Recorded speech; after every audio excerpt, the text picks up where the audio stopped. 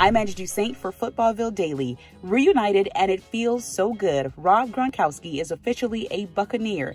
News of the tight end's return from retirement and a trade from the New England Patriots to the Tampa Bay Buccaneers made headlines yesterday.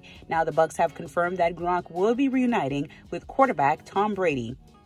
The terms of the trade mean the Bucs get Gronk and a 7th rounder in exchange for a 4th rounder. As of this morning, Gronk still listed himself as a Patriots tight end on Twitter, but that's soon to change. The Buccaneers released this official photo welcoming Gronk to the team. The 3-time Super Bowl champ played 9 seasons with the Patriots alongside Tom Brady before going to retirement at just 29 years old. Gronk said the injuries from the game had taken a toll on his mental health. Reports say that Gronk passed his physical and met medical standards to return to the game. Buccaneers general manager Jason Licht told CNN, Rob Gronkowski is one of the best tight ends in NFL history, and he plays the game with a type of passion and desire that sets him apart.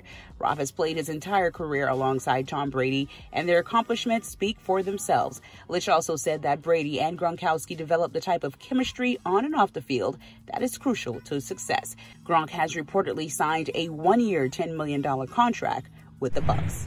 I'm Andrew Saint for Footballville Daily.